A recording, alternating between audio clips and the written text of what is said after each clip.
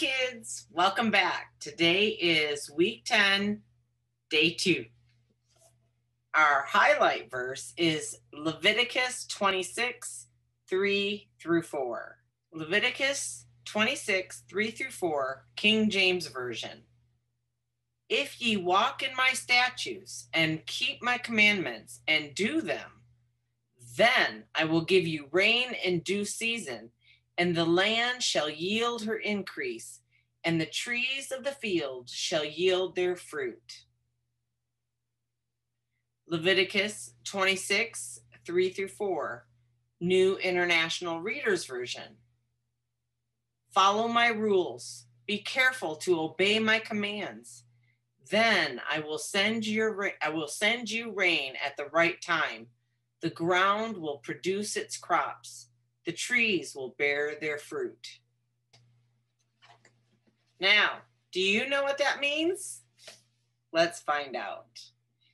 Our explain section says that God reminded the Israelites to obey him.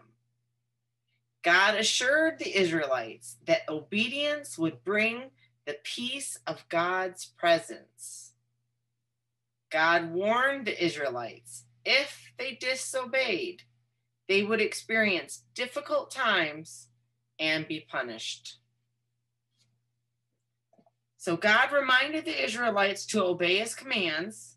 He's reminding them that obedience would bring peace and harvest, but disobedience would bring harm. God wanted to remind them of the covenant he made with Abraham. Since God is just, he also warned the Israelites that their disobedience would lead to punishment. Does that sound familiar to you? When we don't obey, there's a consequence for us, isn't there? Even at my age, there's a consequence. If I don't obey the law, I could go to jail or I could pay a fine. Now, if you don't obey your parents, there's a consequence. And each parent is different on what that consequence will be.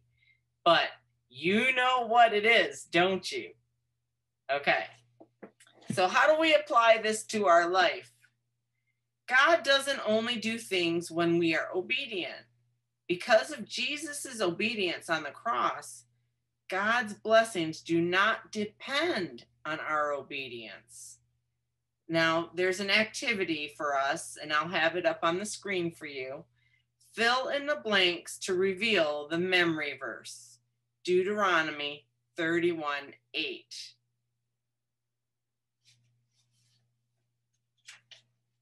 Now, here's mine. The Lord himself will go before you. He will be with you. He will never leave you. Do not be afraid. Don't lose hope. Okay, let's respond in prayer. Oh, Jesus, thank you for your obedience on the cross. Lord, help us to be obedient. In Jesus' holy name, amen. Great job, everyone. We'll see you. Now it's time for our memory verse. Deuteronomy 31:8, King James Version. And the Lord, he it is that doth go before thee. He will be with thee. He will not fail thee, neither forsake thee. Fear not, neither be dismayed.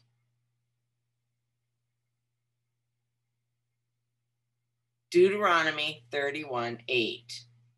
And the Lord, he it is that doth go before thee. He will be with thee. He will not fail thee, neither forsake thee. Fear not, neither be dismayed. And for the New International Reader's Version, Deuteronomy 31:8. The Lord himself will go ahead of you. He will be with you. He will never leave you. He will never desert you. So don't be afraid. Don't lose hope. Deuteronomy 31:8. The Lord himself will go ahead of you. He will be with you. He will never leave you. He will never desert you. So don't be afraid. Don't lose hope. Great job, everybody. Keep practicing. We'll see you next time.